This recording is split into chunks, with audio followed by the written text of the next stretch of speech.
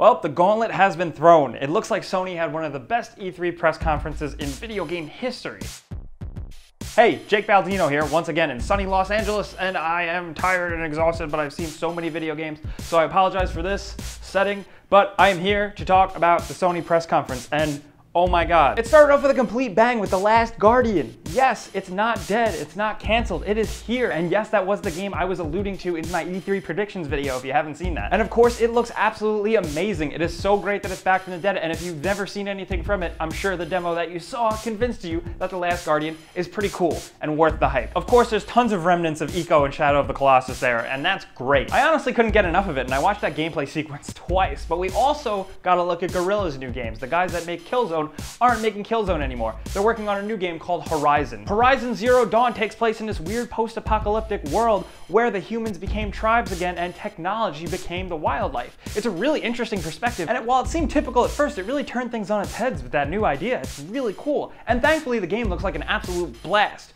We got to see the player running around in third person as a huntress character with a bow and arrow, hunting robot machines, and practically freaking Dinobots or something.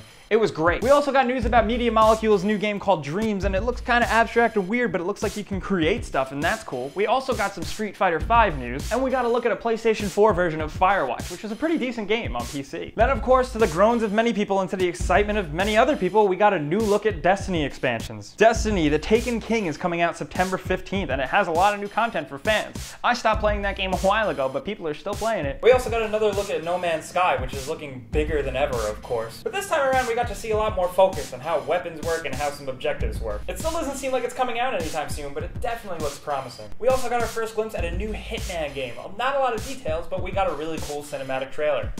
Because damn, Agent 47 is just so cool. I love him. And we got a really weird, abstract, Scarecrow-focused Arkham Knight trailer. But the coolest part of the trailer was the intro, showing the cremation of the Joker. And then remember in my E3 predictions video when I said we're getting a new Final Fantasy game? Well, we are. Some weird new Final Fantasy game. I don't even know what it is. It's so Japanese, I can't get over it. But speaking of Final Fantasy, we're finally getting the Final Fantasy VII Remake. And the whole crowd lost their minds. This trailer looked amazing. This is something that we've been asking for forever, and it looks absolutely incredible. This is one of the many things in this conference that have been like dreams come true for people, dream announcements. The only thing that would have made the E3 press conference of Sony better is if they announced Half-Life 3, but that's never gonna happen. Or is it? We also got another look at Assassin's Creed Syndicate, but I'm still a little pissed because we haven't seen any gameplay out of E3 yet, and I think that's a little bit lame. And we also got a quick look at Sony's VR, Morpheus. They didn't talk about it too much and reveal anything else new. It kind of just seemed like they were reminding us that they're still working on it, it's still out there, and it's gonna be cool. We also got a good look at some indie-flavored Devolver Digital games. I don't have time to talk about them here, but I played a lot of them, and you should definitely check them out because they're worth it. And then we got a big glimpse of Call of Duty Black Ops 3, and it looks good for a Call of Duty game with a lot of new features, and it's definitely got a lot of Titanfall wall running, but that's fine, whatever. We also got another look at Star Wars Battlefront, and it looks great once again. Sony, of course, is going to be getting exclusive content for it because that seems to be their modus operandi lately. But what really made me freak out, what really made me throw my hands up is the announcement of a Shenmue 3 Kickstarter. Yes, Sony gave Shenmue creators a platform to advertise their new Kickstarter. If you're saying, why didn't Sony just fund it itself? Because it is kind of a risk, you know, it's hard to gauge how many fans are actually out there, but as of the time of making this video, the Kickstarter is now up to $1 million of a projected $2 million goal, and that is absolutely crazy. And this is a game I've been waiting for forever since I played Shenmue 2.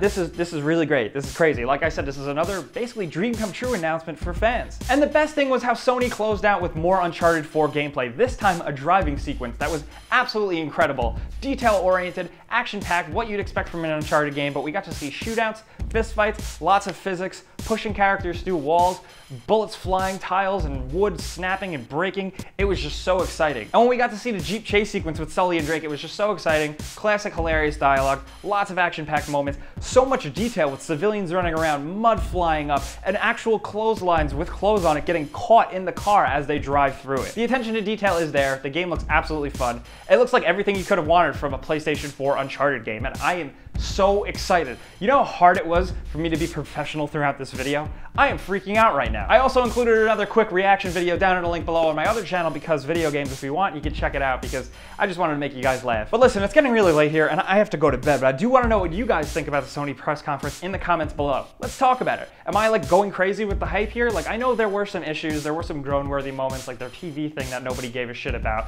but overall, was this awesome? Was it as crazy, like with all these amazing announcements? Let's talk about it. And as always, guys, you know the drill. Liking this video really helps us out. It really helps me out because I'm in LA and I don't want to end up a homeless person. But if you are new and this is your first time here, number one, I'm sorry. But number two, definitely subscribe because we do videos like this, we do lists, we do giveaways, and that's it, guys. Thanks for watching, and I'll see you next time.